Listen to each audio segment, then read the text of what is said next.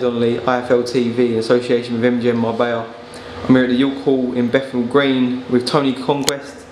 He just had a, I want to say tough, but it is a bit of a easy ride for you, an 8-round fight against an opponent who didn't really want to throw back. Was it frustrating for you? Very frustrating, because I'm hoping, fingers crossed, to get some sort of title fight next.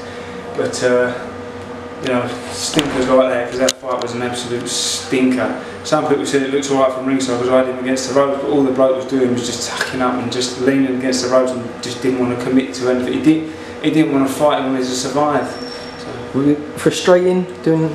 Yeah, it's very frustrating when you're trying to box and trying to fight and the other geezer doesn't really want to fight. It's very frustrating, but you know, just to keep your composure, keep your hands up, don't lose my temper, which I never do anyway. I'm pretty chilled, and yeah, just keep composed. Like Jason is saying in the corner, like there's not much more you can really do. So I tried sitting back, letting him throw a couple of shots, get a little bit confident, and even then he went back onto the ropes and just tucked up and just there wasn't much target. The only target I had was either the back of the head or the back, so I couldn't really work. So are you a bit tired or you just feel fine? No, I feel like I haven't done anything. I've done 8 rounds.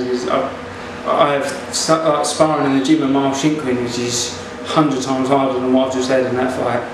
So yeah, I could feel like I could go home and go running. So is that the second fight you've had since you had the unfortunate loss against OVIL? Yeah, it all was, yeah, second fight back, because I actually wasn't going to come back for a long time. I actually decided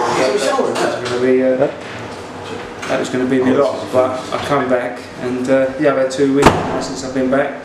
Don't feel too bad. Jason's quite happy with performances, so yeah, fingers crossed we'll go on now and nick more titles. That's the plan. Does that still play at the back of your mind, them 2 losses, or have you forgot about it and moved on? You never forget about. I mean, I've still got amateur losses that I think about. You know, you never get over your losses because they stick with you. They make you train harder. But obviously, the Neil Dawson whitewash was a big kick in the teeth because I was unbeaten in 10. I was flying high. Just won that WBO, that national belt, and got ranks in the WBO top 10 in front of Roy Jones Jr. And it was like a dream come true because I only had 20 odd amateur fights, so no one expected me to do that. Right? And then obviously there was the rebuilding after Neil Dawson, and then the crushing defeat to OVIL. But on the form he's been on since, scalping John Lewis Dickinson in 2 rounds and then beating Matty Askin, who's a quality fighter, over 12 rounds. He's on good form, so there's no disgrace there, and he's a nice fella, which makes it. He cooks some nice food as well. Yeah, he does. If you've got him on Facebook, it's all he does. It's literally just food. We spoke a long time ago about me going down to sparring before like we obviously boxed, and he was telling me that he does cook traditional food, and I said, do you do dumplings? And he said yes, so from that day I've liked him. So you don't mind, you're going to go around his house with dumplings now? I'll go around his house with dumplings, yeah, but I do want my belt back. Yeah, mate, do you reckon that's a possible fight you could look into? I'd like to think so. I mean, I've heard rumours now that he's fighting Ola Afolabi, and that's a barn burner. That'd be, I mean, I'll pay to go and watch that. That'd be terrific for as long as it lasts. It'd be a good fight.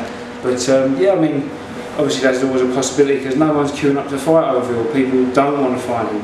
He's dangerous, you know, he wants to fight, he comes to fight, and he puts it all on the line when he fights, so there's not many people queuing up, and it's a big risk. But I'd love to mix it in. Like, I've always prided myself on fighting good fighters and fighting dangerous people when I have to, and yeah, I'd relish the chance to have another go, yeah, definitely.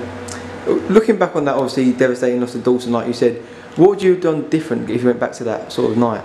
I wouldn't have rushed out to changing room like I did, and because there was a lot that went on that night behind the scenes. Mitchell Smith was on first and I was on second, like we was on one after the other, so I didn't really warm up on the pads. I had someone else doing my bandages, and by the time they run in to tell me to go to the ring, I'd only just take my gloves up, stone cold. I mean, he might have caught me and clipped me and stopped me anyway, but you've seen from like the fights with Waddy Camacho, where I'm warm and I get clipped and go over, because I do go over, I pull myself together and get back up and crack on. You know, it's what you've got to do, boxing, isn't it? It is. Well, good luck with the future. I hope you get that belt title fight. I know you want to go home and have a run because you're not that tired, are you? Yeah, I just felt like it wasn't really an exhausting fight. It was just a forgettable. Well, you can't moan because it's another win on the record and they all count. And it's good experience. You've got the rounds under your belt. There is that, yeah. And you can't buy experience. Yeah. But you can buy Toby Carvery, which I always see you doing. Yeah, I know, it's I don't know everyone, yeah. Alright, well mate, thanks for talking to iFilm and enjoy your roast on Sunday.